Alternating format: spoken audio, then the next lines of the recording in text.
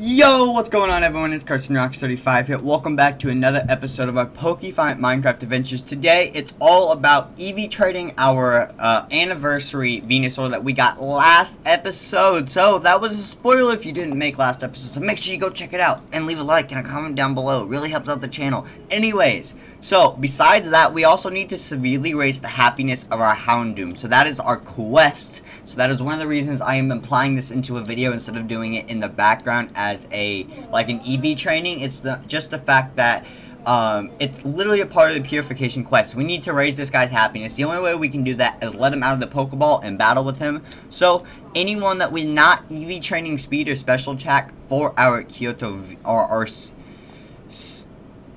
speed and special attack for a Kyoto Venusaur, everything's going to be done in Houndoom. Now, I can trade Venusaur, EV train it in Gen 1, which is what I started out, because if we check its EVs, I've got about 51 in speed, but nothing in special attack.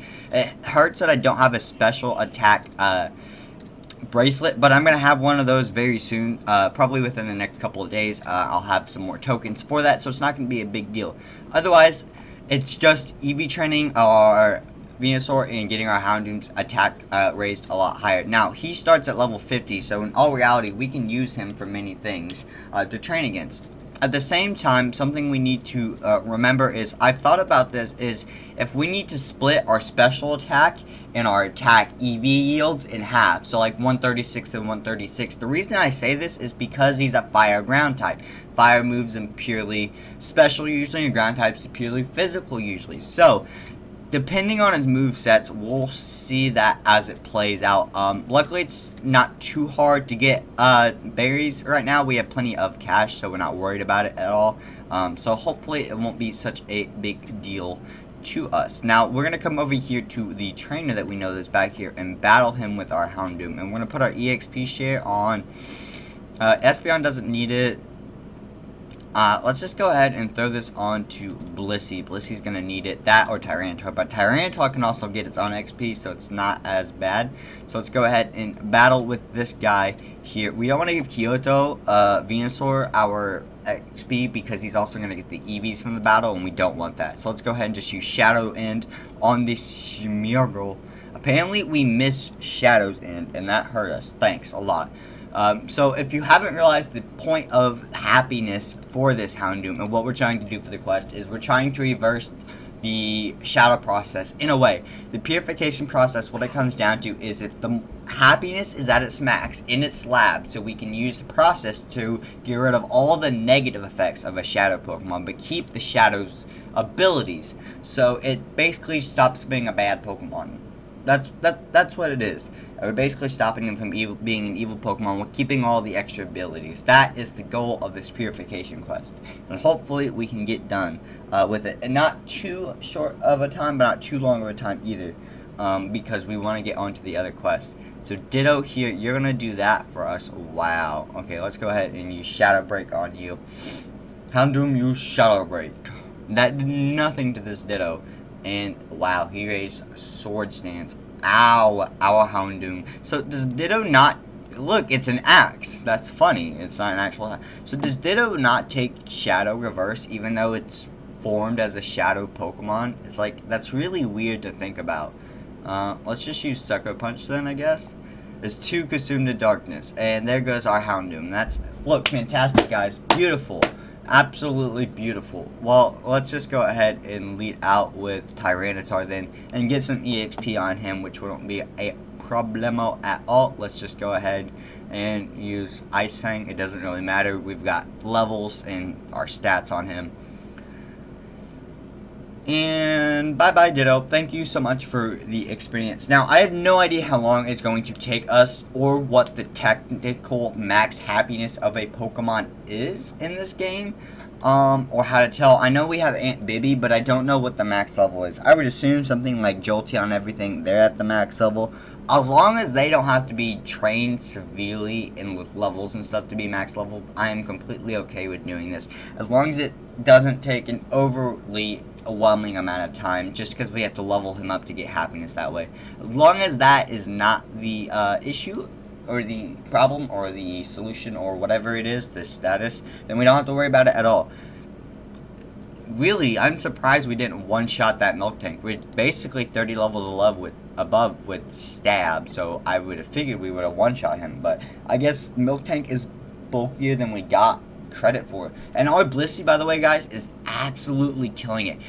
514 HP, and we're only at level 72. This is incredible. We're getting so up there, and our special defense is 265. It's absolutely insane. That Blissey, when fighting against the right Pokemon, is going to be incredibly for a tank wall defense. I cannot wait. I am so stoked to be able to use him, especially once he's level 100. If we're at 514 HP now on this Blissey, God, I'm thinking like maybe 700 HP. I have no idea how much he gets per level and everything, but I think it's 7 per, so maybe with 24 levels left, so, I don't know, 28 levels left, so 4 HP, I don't want to do the math, it's confusing me in my head, oh no, oh wait, I can battle you for speed Evis, that's what I can do. Hi Eradicate, we're gonna send you with a magnitude. So I did have movesets on Venusaur, as we switched them out though when leveling him up, because we originally had not only Eruption but Inferno on him, as well as Explosion. But I got rid of Explosion and Inferno for Mudslap, Magnitude, and Will-O-Wisp. I thought it was better, especially because he's only level 21. We have a lot more levels to go to figure out what moves he's going to learn and how best to use him. Plus, Inferno is only 50% accuracy, and if we have Eruption, I don't see the need for having Inferno, so I just felt like it was a better choice. And Kyoto Venusaur just fainted. That's fantastic. So we can't take on level 29 Eradicate. That's beautiful. Houndoom, you're going to come on out and clean up for us, bud. Because I don't have anyone else to use. Shadow Break! Bye-bye, Eradicate. You should finish off. Yeah, I was like, he should be finished from that move. Like, severely. Thank you. I don't care about the XP on this guy. I just wish there was a better way to check his happiness in all reality. Why is all his IVs 19? Everything on his IV stats is 19, 19, 19, 19. It doesn't make any sense to me at all. And they put him in a Master Ball. Like, seriously, we haven't gotten a Master Ball yet, and they're still going to do this to us. One bonus is us getting close to finishing Gen 2 is, not Gen 2 completely, but the Gen 2 team is that means we're getting close to the point where we can backtrack just a little bit to see what we can do in the Gen 1 PokeFind finale. See if we can get our Articuno and everything like we originally wanted, and that would be absolutely sick. Because we have so many Pokemon, ooh, I did not mean to bring up that, right now that we could put onto our finalized team, like, because if you've listened to me before, we've talked about each season having that generation of Pokemon will have a team for that generation. You know, Gen 1, Gen 2, Gen 3, and so on team. And then we'll have a final team overall with a choice from basically all the selection overall of which Pokemon we want for our team. And that's kind of the idea of it. I have no idea when that would be. I think that'd be more for, like, Elite Four and Champion battles. We could use the Gen team until we got up to it, and then when we battle a champion and everything, that's when we would use our team from the other generations. That's kind of the idea of it, but at the same time we have to get to Gen 4 and everything, and wait for Gen 5 to be released still, before we get to that point. So let's go ahead and boom, Shadow Break on Jigglypuff. So we do need to check his happiness at some point or another, but I'm not sure how much happiness is actually going to be gained on this guy. We just need to keep battling with him over and over again so we can get more and more levels with this guy. Levels, having him out of the Pokeball and battling with him, not fainting, those are the best ways to keep his happiness up. As far as I know, I don't know without a Soothe Bell if there's any other way, and we don't have like a Soothe Bell or anything like that to help us, so it's kind of a stuck situation. Shadow Break, use Quick Attack, or Reverse Mode might finish us off after this then with that Quick Attack. And at least we finished off the Furt. I don't know if the levels of Pokemon make a difference in the happiness or not at all when we gain it from battling. I just think it kind of gets happiness from being out. But I have no idea how the stats are gained. Overall, exponentially, I mean. Thank you for battling. Yes, thank you very much. Honestly, let's go to... Actually, we can just teleport to Aunt Bibby. I'm not worried about cash. Hello, Ryder. We need a teleport because I don't want to walk through the mountains over there. Yes, I know I'm lazy, but you don't have to tell me, okay? I just like the teleport system. Where is Aunt Bibby? Bibby, Bibby, Bibby. Aunt Bibby's home. Hi. Yes, I need you to research my happiness, please. Research the happiness of my Houndoom. Can you finish talking, please? Houndoom. Okay. I say you Pokemon have... Okay, so that hasn't changed since last time. That's fine. But I'm assuming Espeon from Gen 2 has best happiness out of all of them. So that we're going to test Espeon. It feels incredibly close to you. Nothing makes it happier than being with you. See, that's kind of cool. Okay. So, Espeon, we know, is pretty much max. So, that's the goal for Houndoom. We need to heal it up, though. Heal in the trainer. I mean, the Pokemon Center. Healing. So, outside of battling and leveling up, there's nothing we can do for it, but it's going to be harder than we expect to train with this guy. I'm not really sure how well this is going to go or how quick this is going to go. Ooh, is that a Rapid Dash and an Ursaring? Holy crap. Wow, these guys don't spawn around here every single day. That's insane. I wish these would have spawned around here, you know, when I was on the side of Gen 2 earlier. That's so annoying. Because I recorded my 15 minutes in PokeFind video that came out last Saturday, right before this. And I couldn't get any Pokemon to spawn at all for my Gen 2 side. It was ridiculous. Shadows, and I swear, it misses all of its attacks. What is the point of Shadow Pokemon if they miss all their attacks? Seriously. You snore, but it failed. Shadow Break, come on, how much are you going to do on this Ursaring? Almost completely finished it off. That's nice. Let's see, what else can we do? Let's just continue using Shadow Break. Please don't miss again. You're going to rest? Seriously, Ursaring? I don't want to have this game with you. I just want to raise my Pokemon's happiness. We're not playing this back and forth sleepy sleep game, okay? It's annoying enough with the Furrets and the Snorlax and the Jigglypuffs and the Wigglytuffs and the Higgly and Biggly Buffs. I ran out of Pokemon that I could think of. Shadow Break. Get rid of this Ursaring Houndoom, seriously. We don't want him on the squad. Thank you. Absolutely fantastic. We need some potions in our inventory to heal this guy up. There goes Houndoom. Hyper Potion. Heal you up. Easy peasy. Now we can fight this Rapid Dash. Hi, Rapid Dash. You're going to take on my Houndoom. But I don't think you're going to win this. Shadow Break. At least we went first this time. How much is that going to do? One shot that Rapid Dash. There we go. That's going to make it so much easier if we can keep doing that for the rest of our team, or training. Come on. There we go. I hate how long it takes sometimes for the battle to actually end, even though you've already fainted the Pokemon. It can be really annoying. For it, I don't want to deal with rest. Sure, I'll deal with the Jolpeck Fearow. It might be better. Okay, and Shadow Break.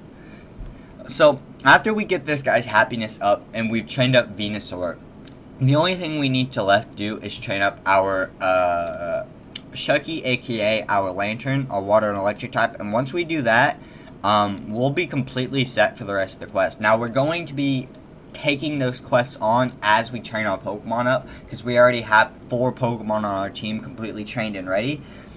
But it's something we can do along the way, and so we grow our team as we have our adventure. So it's going to be much more dynamic, I feel like. You know, kind of like the every time I want to bring up anime, the anime show, I always bring up canon, because usually it's something related towards the show that's popped up, but it's not this time. It's really weird. Oh, Giraffe Break, bye-bye. So, I'm curious about how much I have to battle with this guy to get his happiness full. Like, do I have to get him trained in high levels? Do I need to just battle with him a bunch? I mean, I don't know what's the best way to do this. And I'm almost to the point where I can battle level 55 trainers. I can't do that yet. I'm about half a level away. And that really sucks that we're not there yet, because it would be so helpful right now to train this Houndoom. And I know we could teleport to a bunch of different cities, but we'd get 1, maybe 2 trainers in, and it would be just really, really slow, I feel like. What's around here? Oh, there's a Pidgeot. Where is the Pidgeot? Pidgeot, where are you? Come on, you'd be a great asset to battle against. Where is it? I'm getting farther away, so I need to head towards this direction. This thing had to have just spawned. No way it hasn't, because it wasn't over here earlier. Come on. No, it's gone now. What? Where was it? Where is he? Pidgeot. He's on the team. I mean, he's on the screen again. Come on. Radar, don't let me down this time or ever again. Come on. I need to get around this stupid fencing. Thank you. This giraffe rig. Where is it? Pidgeot. Where are you? 64 meters. See across the river? 68 meters? Do I need to go this way? 51 meters. Oop, we're going the right direction. We're going the right way. Come on, this would be great happiness points. I feel like I just feel like the better the Pokemon in the battle, the better the happiness yield you would get out of it. Maybe I'm wrong. Maybe I'm not. But at the same time, you don't want to pass up a Pidgeot. Come on, where are you, bud? Pidgeot. I'm still 51 meters away. How is that even possible? See, now I'm 74. Like, what? Am I getting closer if I go this way? No, 78 if I go this way. 70, so it's clearly this way. This is really weird. I can't find this guy. There's a Meowth up there. Maybe I need to be looking more in the sky, but still. Pidgeot. Pidgeot. Seriously, where is this guy? I can't find him anywhere. 73 meters. I give up. You know what? I'm done with it. Slash spawn. I have no idea where that Pidgeot is. But I guess it's not a necessity, so we don't have to go after it. And Shadow Break on this Ipom. Boom. Get out of here, Ipom. So, guys, I think this is where I'm going to wrap up today's episode. I know it was one of our shorter ones, and we've had more of them lately, and I know we didn't get a whole lot done, but I wanted to not overdo filling in the quest off screen, but at the same time, I didn't want to do so much of it since it's just training on screen. So I thought just a short episode of training with the Houndoom would be well for happiness, and then I can focus on it off screen and you guys would understand and enjoy that, so it's not too much of the same thing. But that's where we're going to end up today's episode. Hope you guys all did enjoy. Make sure to leave a like, comment down below, and subscribe if you want to be the part of the Rockstars. Subscribe, seriously, you guys will help out the channel a lot. I'll appreciate it, and you can enjoy the amazing family / community that we have here. And anyways, peace, and I'll see you all later. Bye!